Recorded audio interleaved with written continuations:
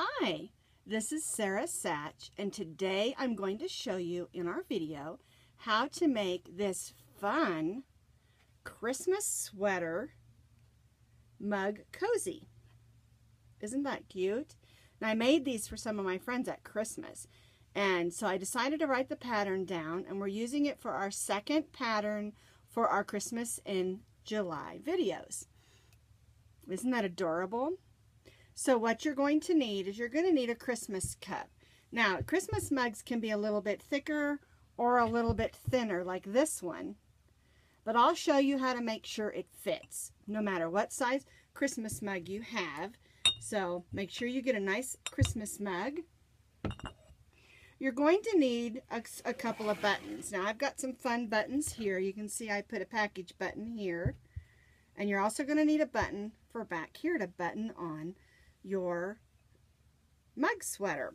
So I like to use a fun festive button for the front and then just use a basic button for the back, but you can use two festives if you want. It's totally up to you. You really get the button for the back really needs to be about an inch to 1.5 inches, but the other buttons are just decorative, so it doesn't matter.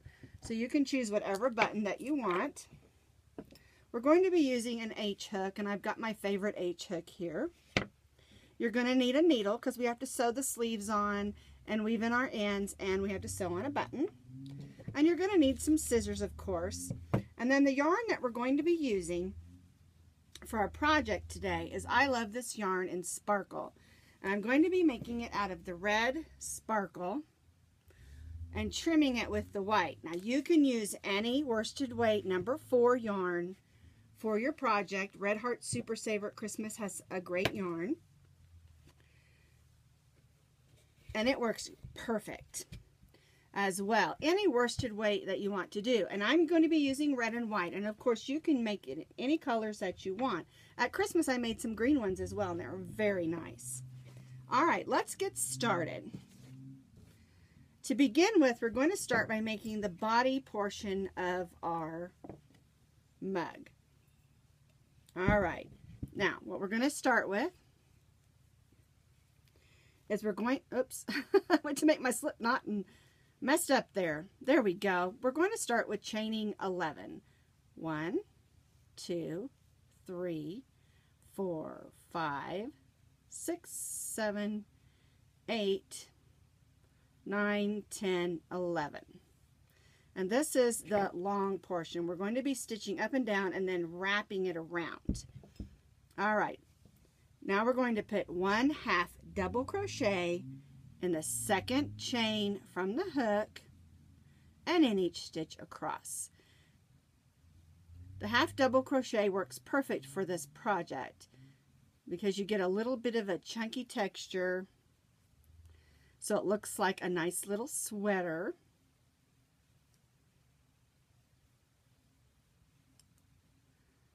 Now, if you want to make this sweater in stripes, you certainly can. You can use variegated yarn, any colors.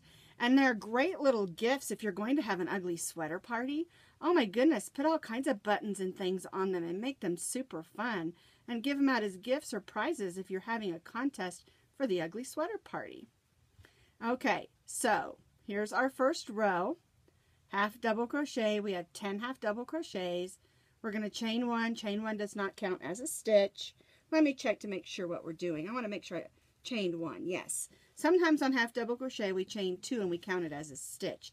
But on this project we're chaining 1 and it does not count as a stitch. And now we're going to 1/2 double crochet in each stitch across.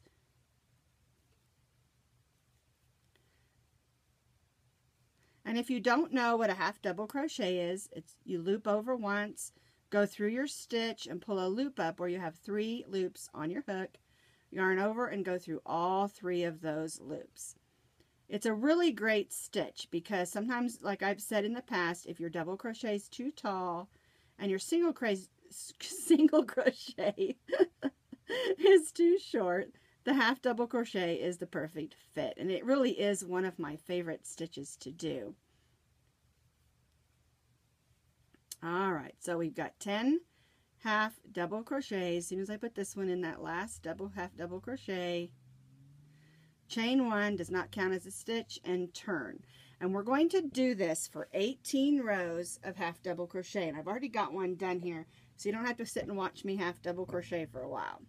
So here we have 2, 4, 6, 8, 10, 12, 14, 16, 18 rows of half double crochet. And isn't that pretty? I love how this yarn has a sparkle, and I also love the way this looks. Now what we're going to do is we're going to start decreasing in order to make this portion of our little sweater. We're going to decrease down and make our buttonhole. So turn it this way, and what you're going to do is we're going to stitch 2 half double crochets together. And how we do that is we yarn over, we go in the first stitch and pull a loop up, go in the next stitch and pull a loop up, and we'll have 4 loops on our hook, yarn over, and go through all 4 of those loops. And I do suggest when you're going through all 4 of those loops that you loop a little bit loose so that you can get through there. Then we're going to half double crochet across. Oops. Lost my loop. There we go. 1, 2, 3, 4. Now we stitched our first 2 together, so that was 1, 2. And then we're going to stitch across until we only have 2 loops left. So we should have 6, 7, 8 was our first one. And then we're going to stitch our last 2 together. So that's the first 2 together, 6 half double crochets, and then we're going to stitch the last 2 together. And then we're going to yarn over, go through the first stitch. Now we're going to go through the next stitch and pull a loop up. We'll have 4 loops on our hook, yarn over, and go through all 4. And that gave us 2 decreased stitches. So now we only have 8 stitches across. And we're going to do the same thing. Yarn over, go through the first loop, first stitch, yarn over, go through the next stitch, pull your loop through all 4. Then we're going to half double crochet in the next 4 stitches. There's 1, 2, 3, 4. Then we're going to stitch these last 2 stitches together, yarn over, go through the first stitch. Now we're going to go through the next stitch. We've got 4 loops on our hook, yarn over, and go through all 4. And now we only have 1, 2, 3, 4, 5, 6 stitches. We went from 10 to 8 to 6. We're going to do the exact same thing. Yarn over, stitch the first 2 together, go through all 4. Now we're going to stitch just in 2 stitches. 1, 2, and we're going to stitch those last 2 together. 1, 2, and go through all 4. Now we only have, we're going to turn, and now we only have 4 stitches. We're going to do this one more time because we want to end up with, let me make sure. No, oh no, that's correct. We want the 4 stitches. I was thinking 2. We don't want to decrease anymore. We want 4 stitches. So we're going to just half double crochet in those 4 stitches. 1, 2, 3, 4. Chain 1 and turn. All right, we're going to do this one more time. Half double crochet, half double crochet, half double crochet, and half double crochet. Now we're going to chain 4, I believe. Let me make sure. We're going to chain 3. 1, 2, 3. And this is going to be our button loop. So we're going to turn again, and we're going to join this chain 3 to the last half double crochet over here and pull it through and tie off. There we go. Good thing I have my notes here. I'd be changing the pattern as we go. All right, now we're going to weave that in, and we'll do that with our needle. But I want to talk to you a little bit about size. You can see here we have, it comes down, looks like a pop bottle top. We've got our straight edge here, and this loop that we made with the chain is our buttonhole. Now, if you have a bigger, like I said at the beginning, this mug is a little bit bigger than this one. This one's more narrow in here. So, if you need to adjust it, measure this around, and then before we do our decreases, measure here, and you can add more rows or take rows out depending on what is needed, because you're going to be overlapping here. Okay, now it won't affect anything if you add or subtract rows in here, but don't do it here where we're doing our decreases, because we want that like that. Okay, so now we have our shape, we have it all made, and we want to put our trim on. So what you're going to do is you're going to join, right here's where we stopped, so we're going to join our white yarn in right there. Put your hook through. I say white yarn, whatever color trim that you want to use. Snug that up. I always chain one just to make sure it gets all snugged up. Okay, and we'll weave those ends in when we're done. And the first thing we're going to do is we're going to put our, see how many single crochets we need to put in that loop. Let me look on my notes.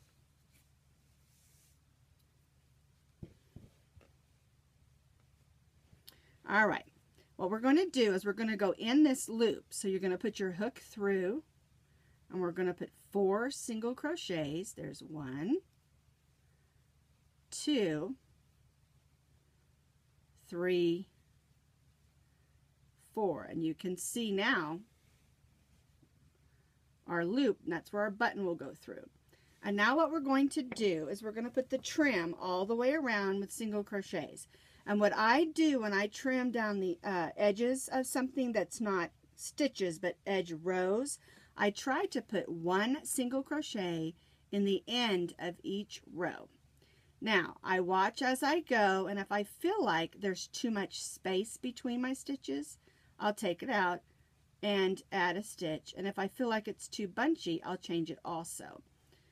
Okay, so I'm just putting 1 single crochet on the edge of each row. And sometimes you got to push your hook in a little bit. Sometimes you got to find that spot. One thing I do recommend is if you're working on a project that has big holes, like right here I've got a hole, don't go in the hole. Go in the stitch, like the last stitch of the row. It just gives you a little bit better look and a little bit more evenness. And you can see as I'm going, it's pretty even. Makes a nice row. We'll go ahead and stitch around. And what we'll do is we'll go down this side.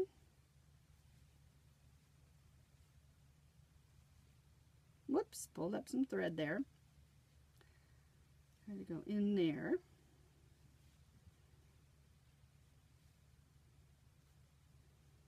Down this side. This white yarn is also the sparkle. I know I mentioned that. It just looks so pretty.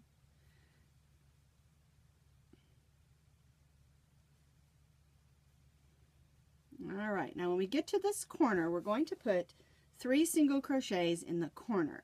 And the reason that we're going to do that is because it'll move around the corner smoothly.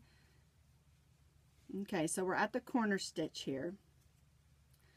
And we want it to lay smoothly, so we're just going to put 1, 2, 3 stitches in that corner. And of course, across the bottom we have stitches to put our stitches in, so that's nice. And we can just put 1 stitch in each stitch across.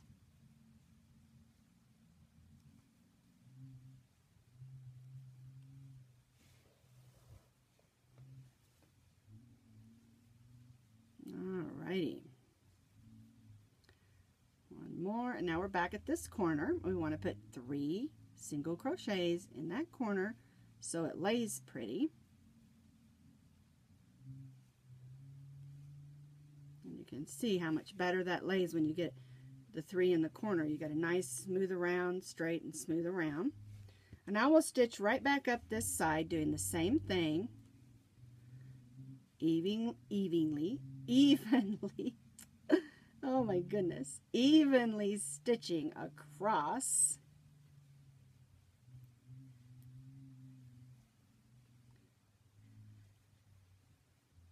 These are a perfect thing to work on, I think, when you're trying to get some things ready. Also, these sell really great at Christmas craft shows. Get you some nice mugs, make some nice little sweaters for them. I think this would be a great item to have at a Christmas craft show. There we go. I had a little trouble getting in that one. Sometimes the stitches are a little tight, but that's okay. To me, it's more important for it to look smooth and even than making it easy. Especially if I'm giving this as a gift. I want it to be as pretty as I can make it. Well, that depends. I might make it really silly if I'm giving it to a family member because they know I'm pretty silly. Oh, wouldn't this be neat to make it in blues and whites and find a Frozen or an Olaf Christmas mug to give to a child for their Christmas cocoa? What a great idea. This one I have over here with the bear on it is blue. It would look pretty with some blue sparkle. Or even make it white sparkle and trim it in blue. Alright, we're back up to where our buttonhole is. Remember we started on our buttonhole. And so we're going to put a single crochet in there. And then we'll just join to that where we joined our white yarn in. We'll just join it in with a slip stitch. Oh, my scissors! There we go. I wonder if my husband's been cutting stuff that's not supposed to be cut with my fabric scissors.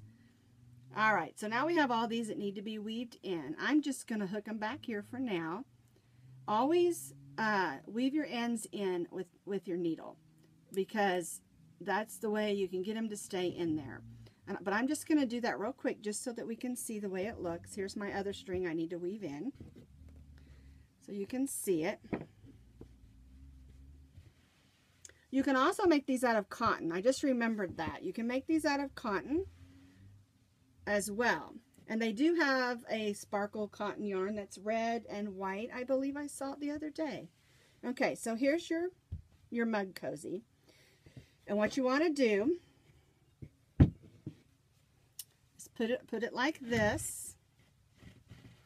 Line up where you want your button, and then sew your button on your flat end down here. And make sure that it buttons just fine. Those silly strings are in the way. Just like that. I'm going to slide this one off so you can get an idea. This one I made in green. Your button goes down here. And then you wrap around and you button it just like that. Alright, now I'm going to show you how to make your little sleeves and how to attach those. And since I'm doing this in red, I'm going to stick with the red. We'll go ahead and pull that one out that I started with.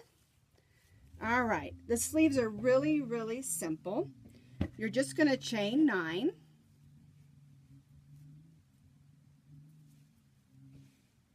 One, 2, 3, 4, 5, 6, 7, 8, 9. And a little clue about if you chain tight, you really, when you're beginning a project that starts with a chain, always try to chain loose. But if you're someone who chains tightly, you might go up a hook size just because you want your first row, if you chain it too tight and then you put your stitches in, you end up with a pucker.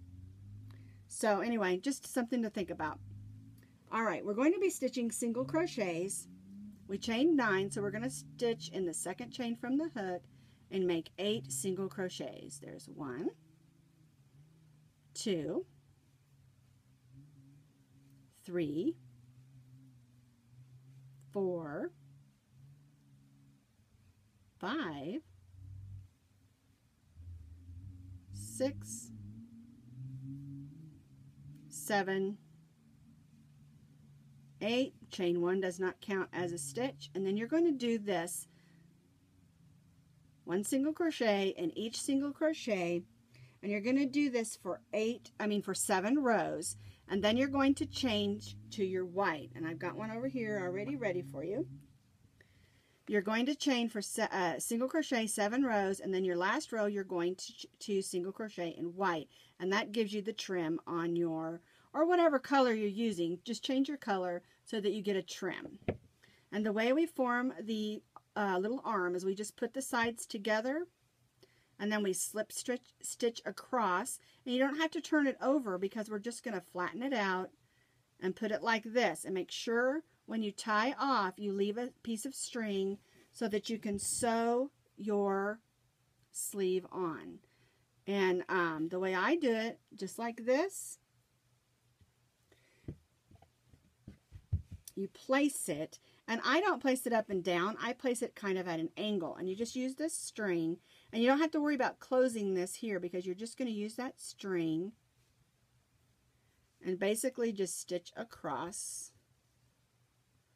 the top like that, and then you go back in behind, and then you want to put, because your sleeve will stick out like this, you want to put it down where you want it, and then use your string and tack that down with a couple, my yarn came off, with a couple of stitches just to hold it in place. And then you can choose a fun button to add to it, just like this one.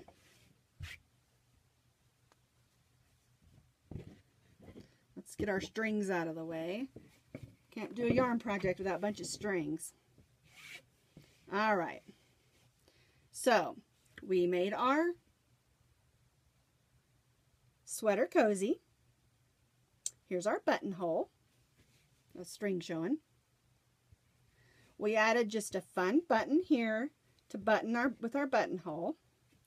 We made 2 sleeves. We sewed them on here, then we tacked them under here just so they'll stay put. You can go straight down, you can go in. I like them to kind of face in, and then add a fun button. Now, if you want to add more buttons, you want to do all different colors, it's totally up to you. Okay, and then you choose a mug. I've got this nice one I got here. Isn't that cute? And you just wrap your mug cozy around. Go through I call that the ear. I don't really know what that's called. Looks like an ear to me. Button it on. And you've got yourself a nice little mug cozy that you can give as a gift, keep for yourself.